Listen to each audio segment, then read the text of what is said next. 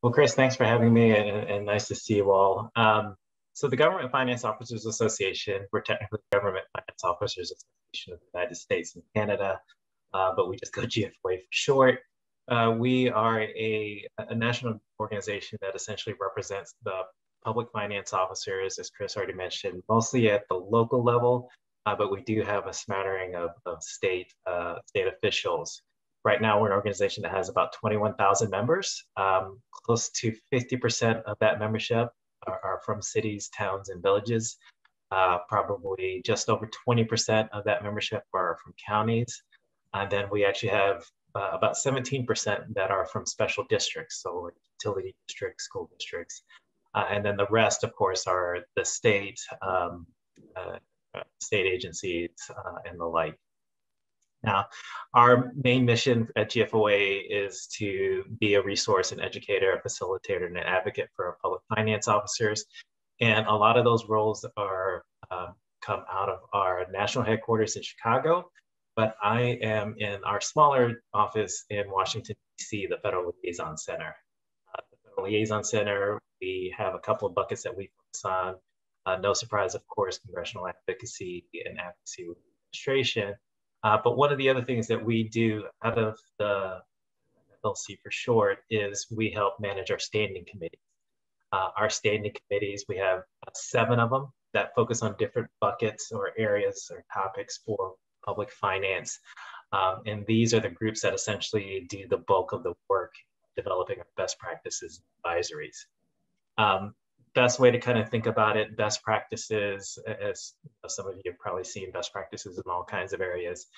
These are like affirmative practices that basically say are kind of the industry standard for public finance officers on things where there's budgeting, pensions, capital planning, debt management, you name it. And then we have advisories, which are what we like to think are mostly cautionary statements, but they're meant to serve as a stop and review for governments. And then we actually do have a third bucket, which are our policy statements, but those are really broad general positions of organizations on issues. So things like tax reform, whatnot, that's behind our policy statements. Our best practices are, and I'll share it in a moment here on my screen, but our best practices go through a process. I won't say every year, but for the most part, committees are kind of doing this on an ongoing basis because it kind of depends on where industry practices may be going and what things may be up that our members are hearing as they're trying to do their day-to-day jobs. So really, like I said, it starts in the committees.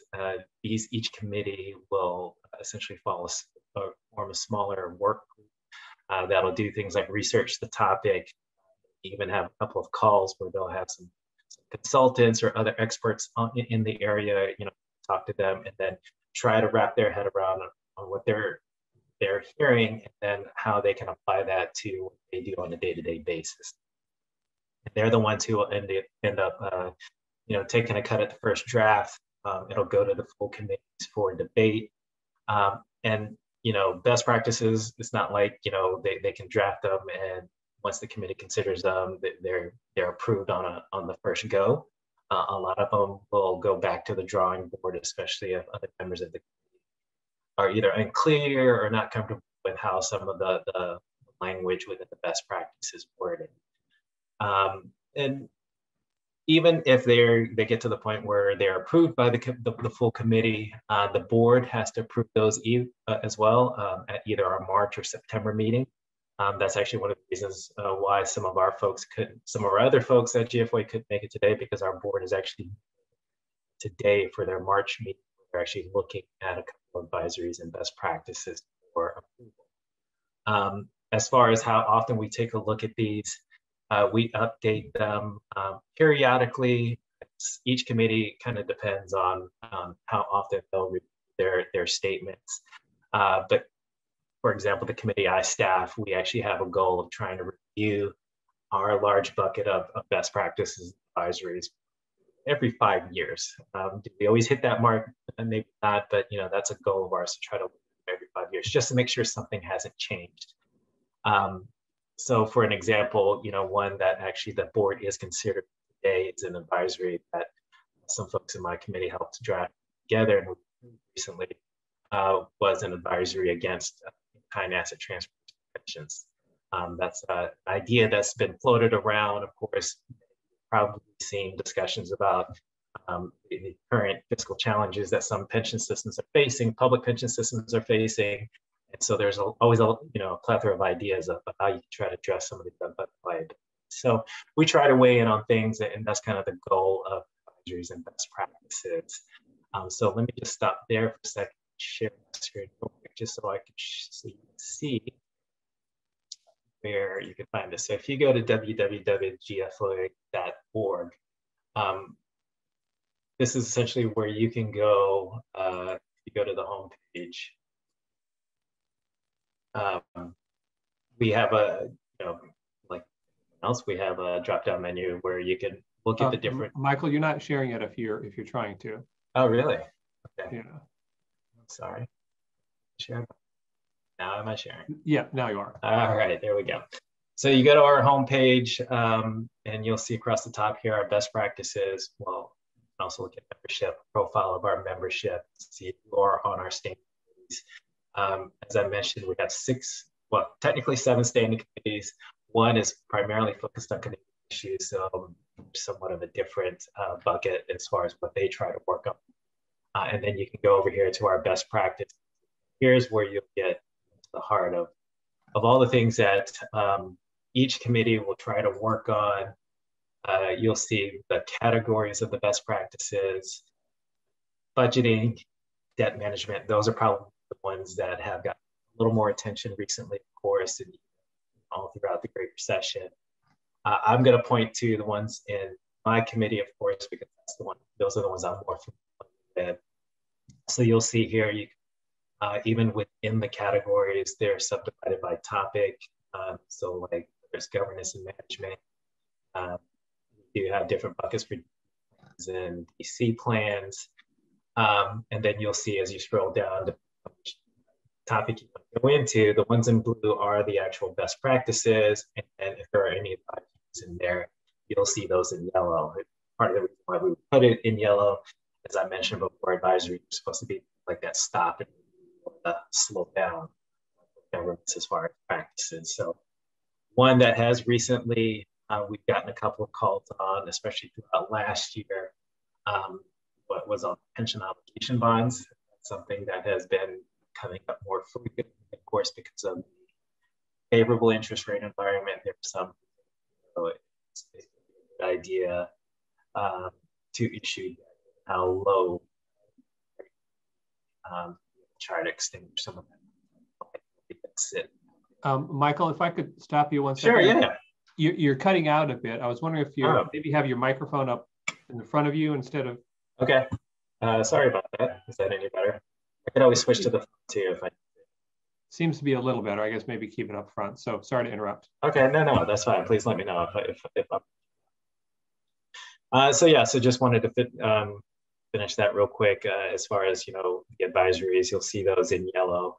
Again, that's the stop and for governments when it comes to certain things that we're seeing in the industry that are being, I would say, either suggested or proposed by consultants or what have you.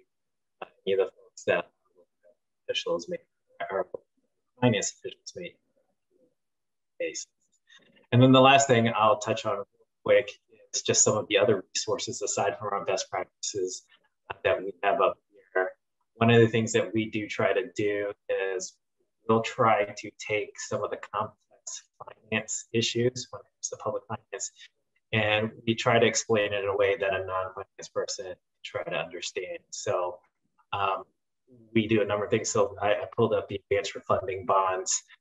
We've tried to put together like reports that try to explain it. And part of what we try to do this as well is we do engage Hill staff on this who, of course, may not always have a finance background.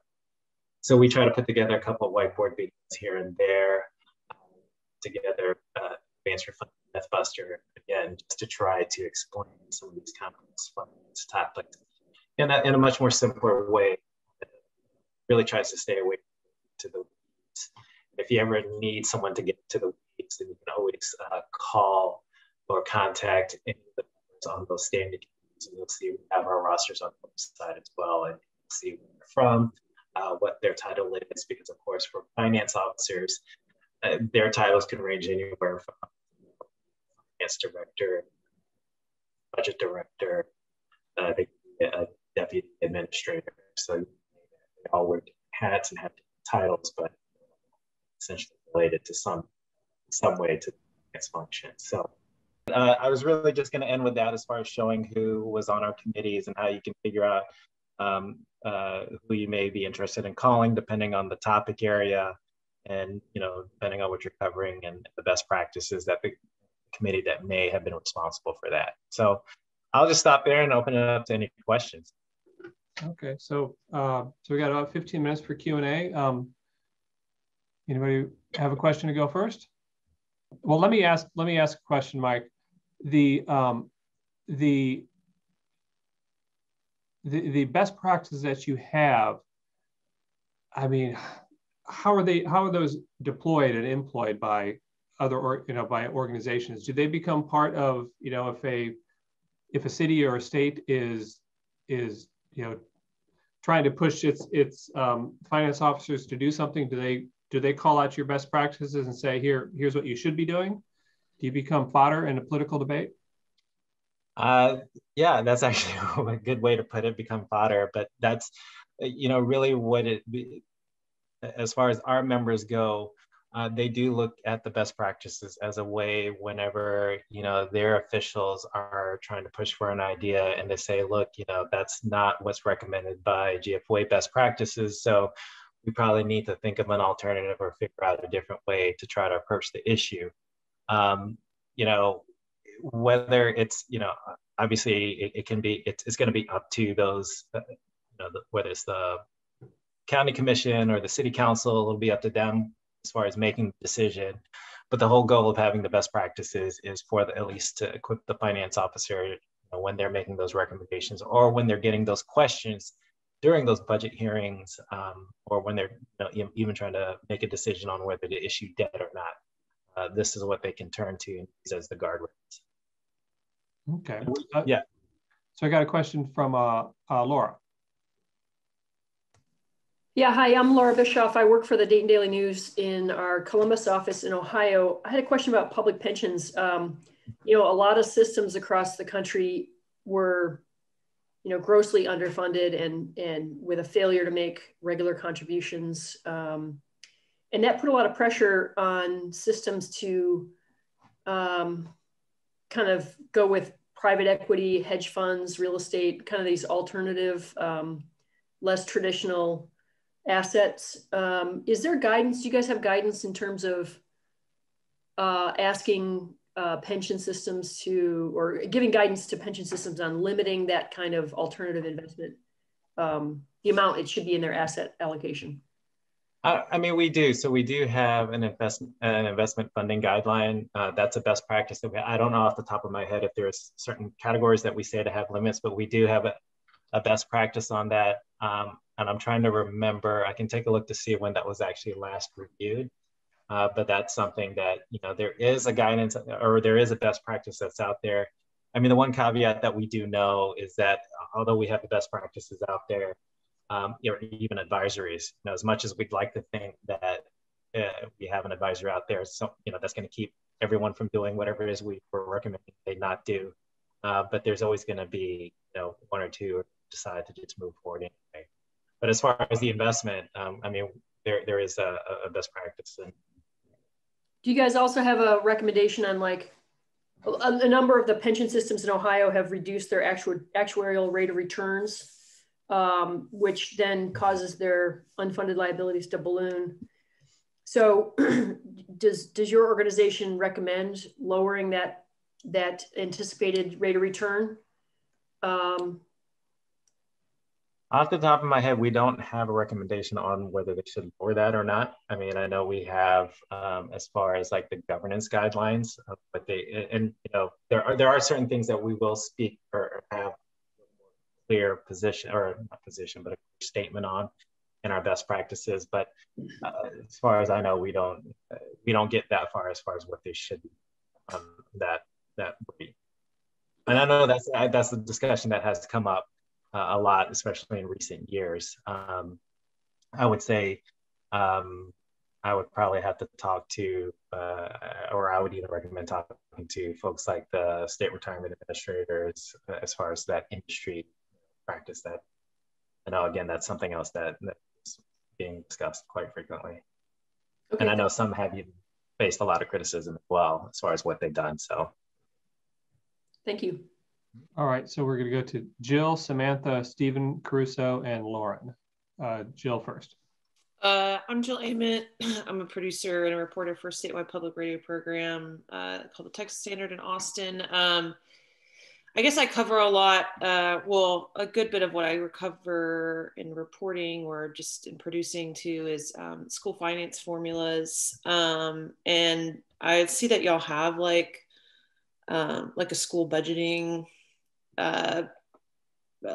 spiel on your website, but I'm just wondering, like, maybe you're not the best person to talk to about this, but if you could direct me to somebody who could kind of really what I'm trying to figure out right now is why some states, Texas funds its school per attendance, and it's one of really just like a handful of states that still do that, while a lot of the other states fund the school districts through enrollment. And I think the pandemics might change that a bit in the state, because obviously attendance is a huge issue in Texas right now in the large school districts. And so a lot of what I'm wondering is, like, will the state consider an enrollment style formula? But if there are comparisons that can be made between the two.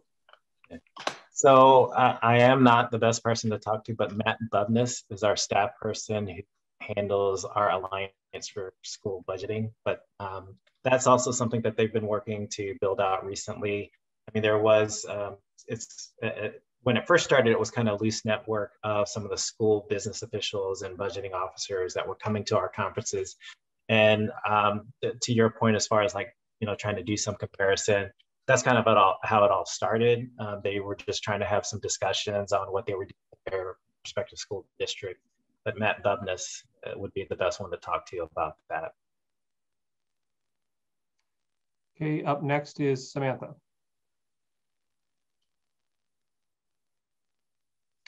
Can't hear you. Can you hear me? Yeah.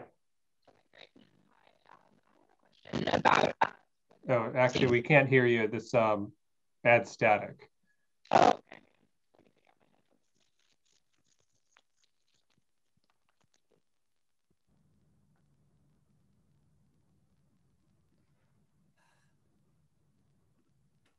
Let me tell you.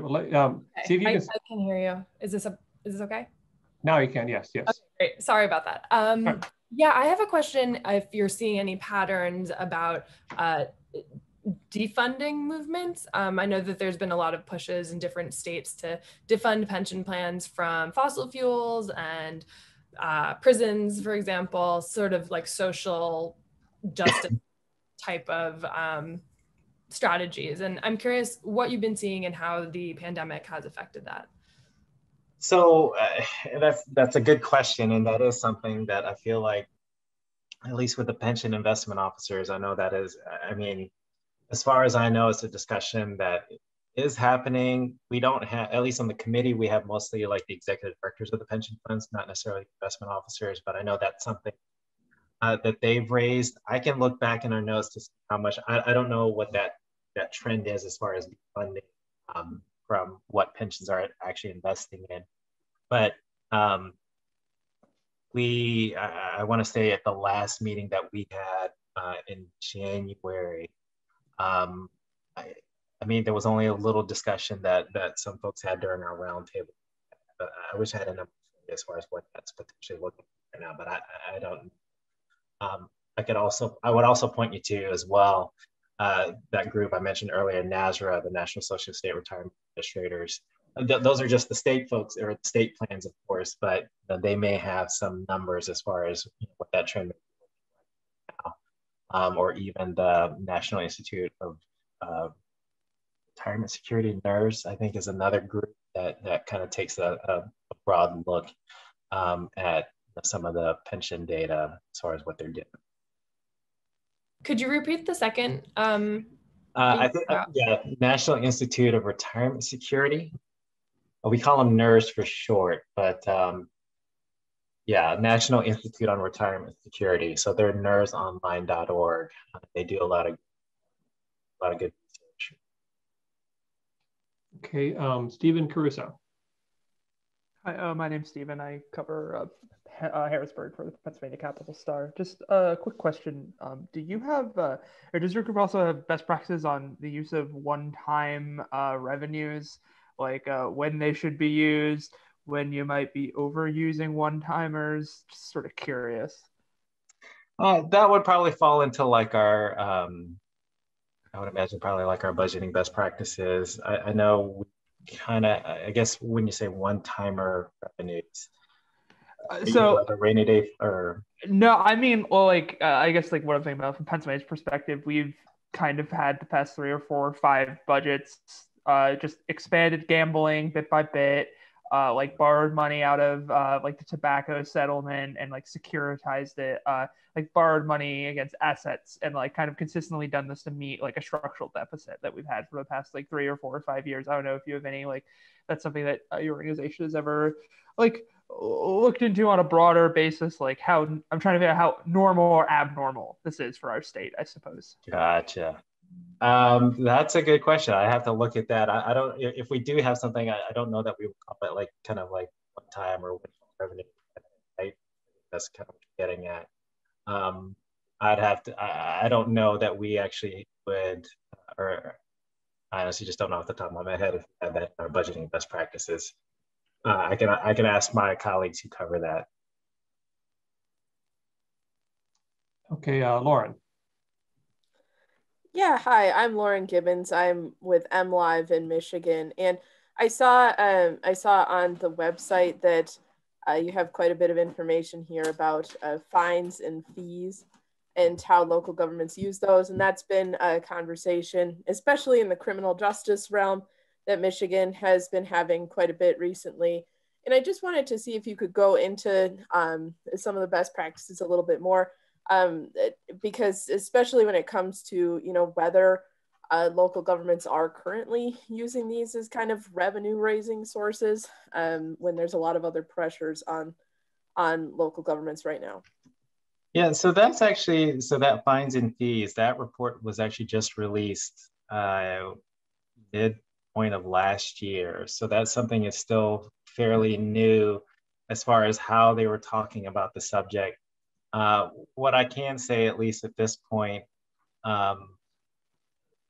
you know, that's at least in the coming year, we're working on what will likely be our next president's initiative, slightly related to this, but putting an equity lens in budgeting.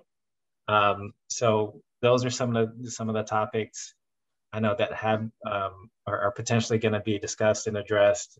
We just released a paper this week on police budgeting. That, of course, is also something that, you know, really at the end of the day, for our finance officers, because they're not like the elected officials, trying to take a much more, I don't want to say measured approach, but, you know, really just looking at the numbers and how to engage the community better, and then figuring out how to best allocate the resources. So as far as, you know, some of the stuff that the fines and fees getting at, and how, you know, the impact that could have on particular segments of the community, you know, that's really something that discussion is actually something that is not new per se, but new as far as what GFOA is doing, trying to do. So I wouldn't think that, you know, I wouldn't say that we fully developed, you know, best practice out of that, but, or at least at this point, because it's still fairly new. Okay, and you mentioned your new president. You mean the president-elect? Yes, president. Yeah. And he's from, as I remember, he's from Mecklenburg County in North Carolina, right? Right, Michael Bryant. So we have one North Carolina fellow in here, and the outgoing president is from St. Louis, and we have one St. Louis reporter in here. Yeah. And last question to Anna. Hi, I'm not sure if you'd be able to help with this, but hopefully you can. There's this new, a new voucher bill in Florida that will be a huge, huge overhaul of how state taxpayer-backed vouchers are included in the state budget. They want to create this new trust fund called the K-12 Trust Fund, where there's an infusion of general revenue plus corporate donations, and they can get tax credits. And there's this, it's like, I think it's a 6.6 billion cost over 5 years. But because you're mixing tax credits and all these different formulas, it's really difficult to really figure out whether it's constitutional or not, or how to even track what's going on. And I don't know if there's other states that handle vouchers through general revenue, and I don't know, how does the state handle that with best practices? Well, that is definitely a good question. Can I, Florida, I work for the Miami Herald. So they're doing this in Tallahassee in Florida.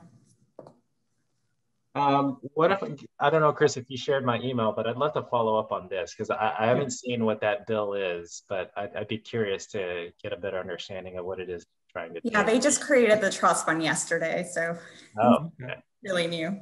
Yeah, so Anna should have your email, so you two can touch base afterwards. I think that could be. Yeah. I'll send you an email. Okay. Oh, that'd be great. Yeah, I'd love to hear more about that. But based on what you described off the top of my head, sounds like there's a lot going on there, and I'm not sure that I've heard that in other states. So. Okay. All right. And with that, it's 2 o'clock, and Mike has another discussion he has to get to. So, Mike, I want to thank you very much for taking the time to come talk with us.